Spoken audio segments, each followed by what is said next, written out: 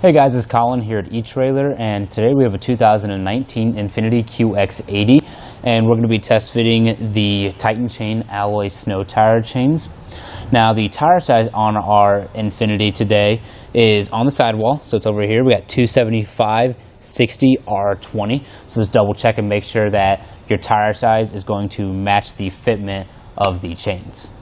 Now, it's always a good idea to have a set of chains in your QX80 for any of those weather situations for snow or ice that you might encounter, especially if you live in an area where multiple times throughout the winter months you're going to be getting a really heavy dose of snow and ice. These Titan chains are going to be very durable, be able to give you that extra traction you need so you don't slide off of the road.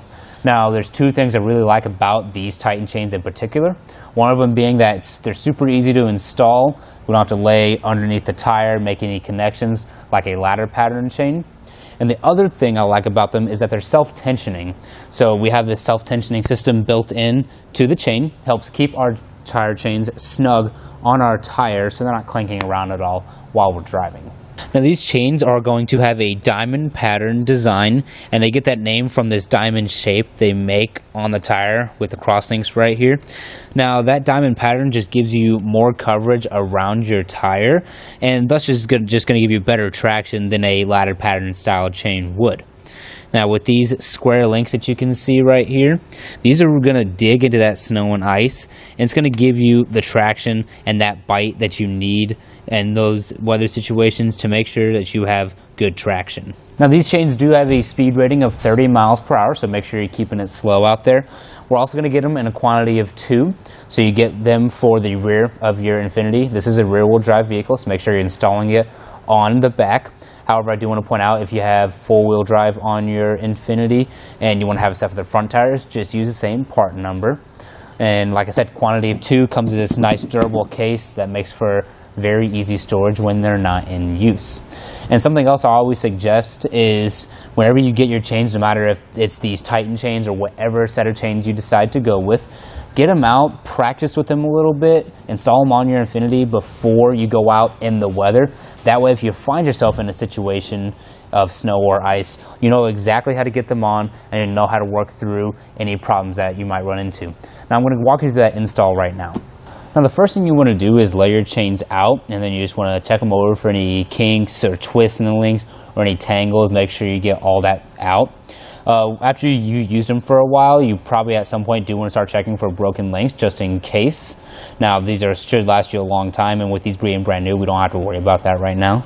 So what I'm going to do is just slide them behind my tire to start.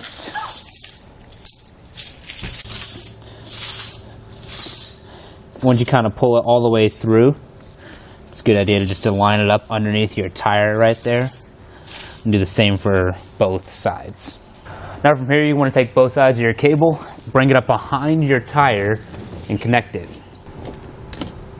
From there, you can just kind of tuck that cable behind your tire, and then pull your chains over the top and sides, just like that. Now, on the top, we need to make the first connection. You can see we have these 3 yellow links right here. This is a variant on the size of your tire. Like I said, with this Infiniti, we're just going to go ahead and go to the 3rd one just to make sure we get a snug fit on our tire. If you do go with the 3rd one and you find that it's too tight, just kind of backtrack a little bit and move to either the 2nd or the 1st one. Now we'll transition down to the bottom of the chain. You can see we have this long gray chain right here. What we're going to do is kind of feed that through this red channel. We're just going to pull up on it until we get a link to lock into that channel, and then we'll feed the excess through these red loops.